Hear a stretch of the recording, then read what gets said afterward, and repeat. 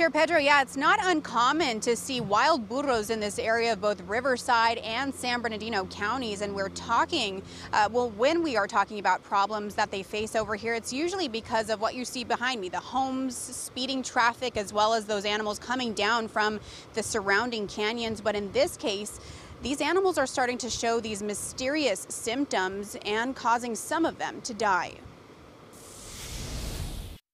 The wild burros are very treasured, very unique. Come to Ricci Canyon and the odds of crossing paths with a wild burro are almost certain. Hundreds of wild donkeys roam parts of Riverside and San Bernardino counties, but more recently, many have started to show troubling symptoms. Signs of an illness, bubbling mouth, bubbling noses, and some respiratory illness. Chad Cheatham is the vice president of Donkeyland, a nonprofit organization nestled in the vast canyons that cross county lines and offers sanctuary to the area's beloved burros.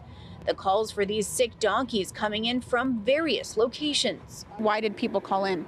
It varies. Some were in really bad shape, laying down and wouldn't get up, and some were experiencing some of the symptoms, the runny noses. So far, the organization reporting 17 donkey deaths. They're hoping it's nothing like 2 years ago when they say hundreds of the animals died due to equine influenza. Unfortunately, there was a little baby that we had picked up and had transported to the hospital, and upon them handing him over to the veterinarian, he died actually in the veterinarian's arms. We feel like it may actually be a virus due to the accumulation of the herd or a congregation of the herd. 2 of the deceased donkeys have been sent to a state lab for testing.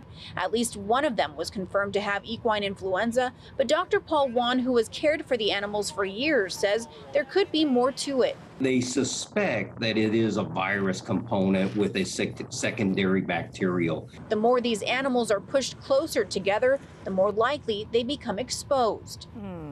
So Shelby, is there anything they could do to prevent these animals from getting sick? Well, Pedro, that vet tells me that they try to vaccinate as many burros as they can out here, but sometimes it's just not possible considering how many there are out here and how widespread they are.